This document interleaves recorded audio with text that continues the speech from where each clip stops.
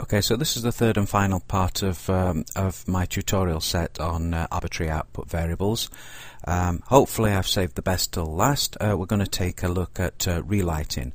I'm going to start by looking at the role of the position point pass and the normals pass as a way of actually getting at some very specific data, which we can then use to manipulate the lighting of the scene without having to resort back to re-rendering in the 3D. The position point pass, which we'll just take a quick look at, point position it's called in this particular example. This tells us the X, Y and Z position of every single pixel represented in RGB format. So let me show you how this works. If I just come in a little bit closer and we just take a look at the colour values down here at the bottom, we can see that when I place my cursor in that particular place, we can see that this is minus 10.5 on the red, 3.4 on the green and 5.4 on the blue.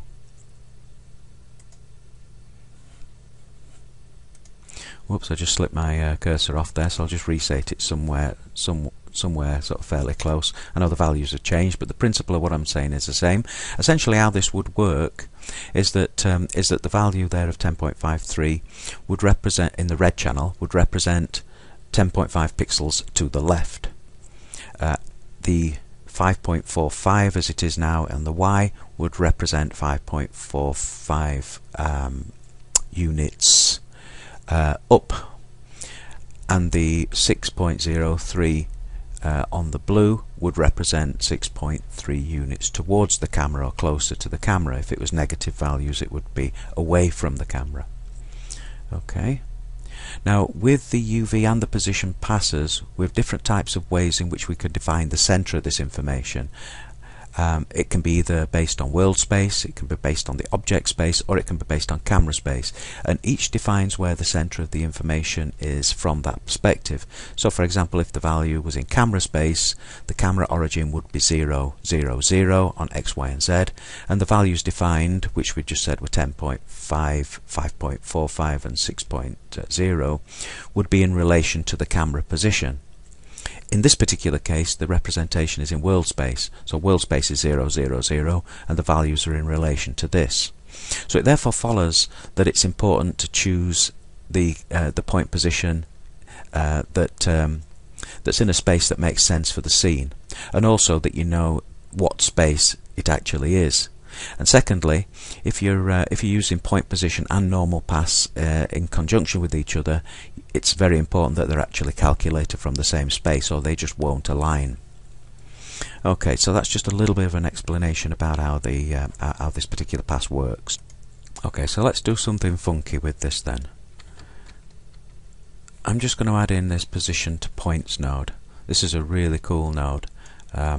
That will basically take a representation based on a pass. It will take a representation of the scene and it will output it as a 3D point cloud.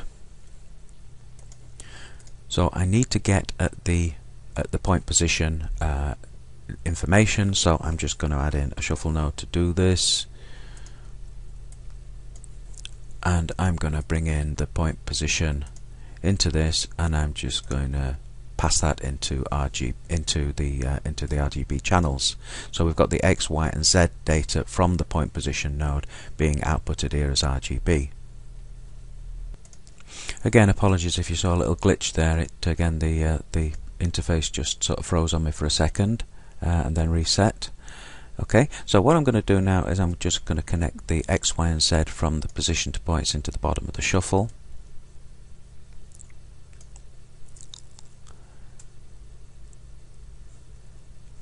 And then I'm going to connect the colour to the original teapot. I'll just use a dot node just to break that out, just so that we keep some sort of semblance of order in this whole thing. And we can see a couple of things. We can see that the interface has now flipped over into 3D mode. If I just come out, we can see something sort of quite interesting has happened. You can see now that what we've got is a representation of our scene. Based on point cloud. So this is what the point cloud, the position to point node has actually done. It's turned all the geometry from this into a into a 3D representation based on the position to point information. This creates all sorts of opportunities, because obviously this is a 3D element now, so we can essentially sort of traverse around this. We can pick a point in a very precise position within this space and then add additional things like cards into there, and then map textures onto cards, so we can get in there very, very clearly. So presents a lot of opportunities. It does have some limitations. One of the things you can see as we spin round is that it gives us this point cloud, but only very much from the perspective of the camera. So we get some three-dimensionality, but it is relatively limited. But nevertheless, it allows us to do something which we're going to do now, which is a form of relighting, a 2.5D relighting of this scene, whereby we're actually going to create some lights inside Nuke, and we're going to get the lights to interact with the teapot as if the teapot was 3D inside the scene. This is incredibly powerful and flexible, saves hours and hours of additional render time having to go back to the 3D application when you want to make fairly simple and rudimentary changes. So I'm going to need to shuffle in the normals as well, so I'm just going to call this point position for this one. And we'll see on the node that gets appended. And I'm going to make a copy of that, paste it,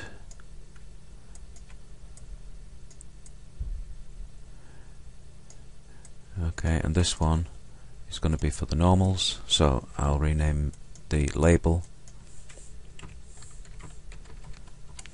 and in the shuffle I just need to bring in the normals, which for some strange reason were actually outputted called normal world, but the same thing. I need to transfer that information into the RGB channels and then just kill the alpha. Okay, so before we actually go any further, let's just connect this up to the normals pass and switch over to RGBA. Let's have a look at the normals pass and what it looks like. Yeah. This essentially provides the direction to which the faces of the points are angled. So, and the angles are essentially represented with a colour. So we want to position some lights to relight, or at least add some additional light in to this scene. And moreover, we want the light to interact and behave as if the elements were three-dimensional. And this is where the normals pass can help us, because this is actually defining the angle of the faces of those points. So I'm just going to throw in a couple of nodes into here. Whoops, hit the wrong button there. So I want to put a point light in here. I want to put a scene in here, and I want to put a camera in here. Okay, so I've got myself some standard 3D nodes here that I need to use to connect this all up. So this is where it's going to get a little bit tricky within the screen capture.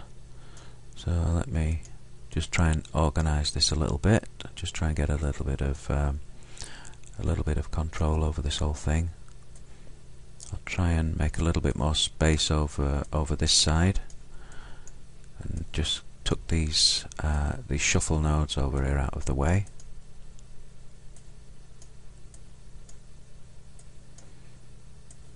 Okay, let me just kill a few of these dots and just reassemble it a little bit.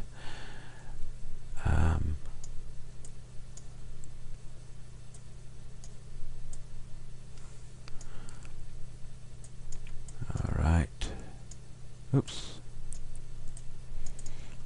I've got a lot of nodes that need to be hooking into the teapot, so I'm just trying to organize these in such a way that they're neat. For example, that there, I can now connect into that dot there, just to save us getting that sort of overlap, and just stick that out of the way.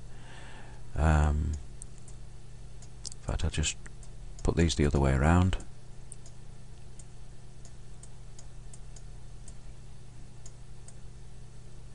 So a little bit of gardening.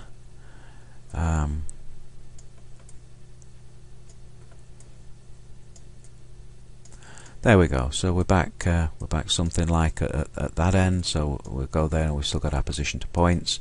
So now we need to hook in our 3D scene. So my position points needs to come into my scene. That come down here. My point light can go anywhere as long as it's connected to the scene, and the camera I'll be using in a second. So if I connect that scene node in there now, I'm pretty much back where I started. What I want to do is I want to just quickly reposition my light. So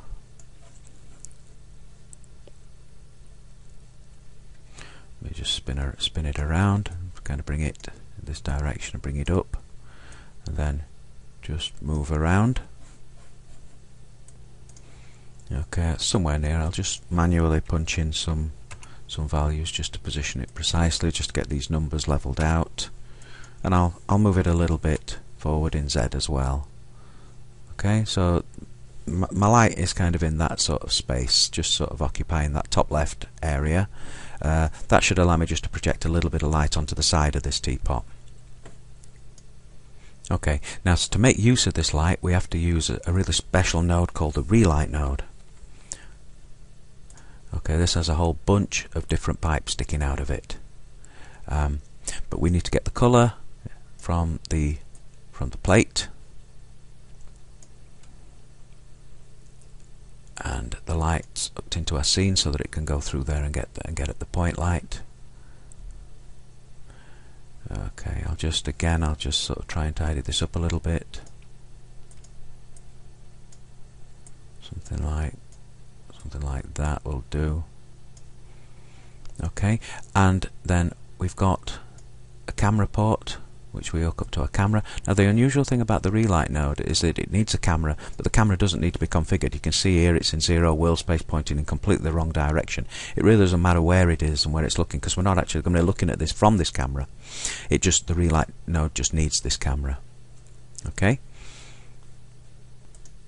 and we need one more element. You can see here we've got one more pipe here, which is the material pipe, and we need to add a shader which will essentially just bung that in here. The shader itself has a lot of nodes, but I just need to get that material node and connect it up like so.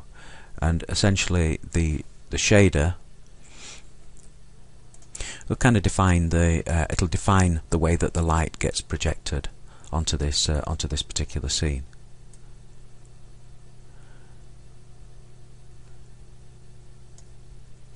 So the final step now is to configure the relight node.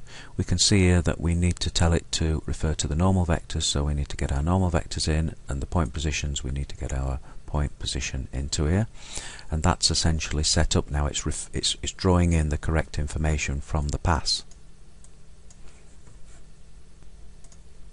And we should be able to see the result of this now. So if we just connect up to the relight node and flick back into 2D, we should be able to see what the relight node is doing. We can essentially see these lights now being cast onto this surface, and hopefully if I now start to move these lights around,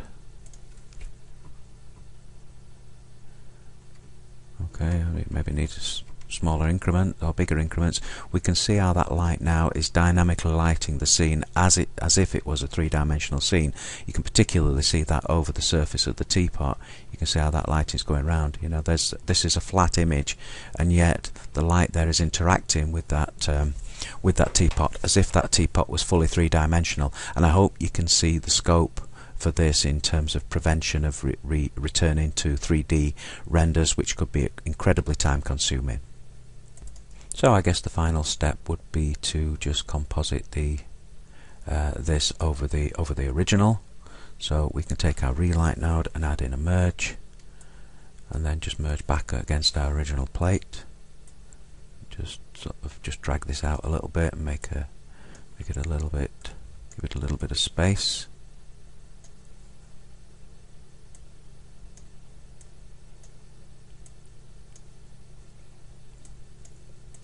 Okay, and then use the plus operation to plus it over with it being a light.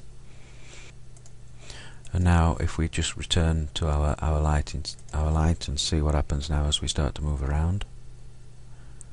Okay, we can see that's working. So now we can basically perform minor adjustments. So for example, we could go back into 3D. We could take our light and recolor it. So we could, for example, give it a little bit of a yellowy tint, In fact, we can look at this in 2D while we do this and see the effects. So we can see that how my relighting there is casting across the whole thing. Could maybe increase the intensity if I wanted to. Another thing I could do, which I'll nip into 3D to do this. Another thing I could do, which would be to duplicate the light and give myself a second light on this, and get my second light and maybe light from a different area. Could you obviously use a completely different light type if I wanted. Maybe change the tonality of this one. Let's have a look at that in 2D so we can see how that's working. We could take the intensity up or the intensity down on these lights now individually, and you can see the effects of this on the scene. Let's move that a little bit more. Okay, so that's just a few practical uses for AOVs.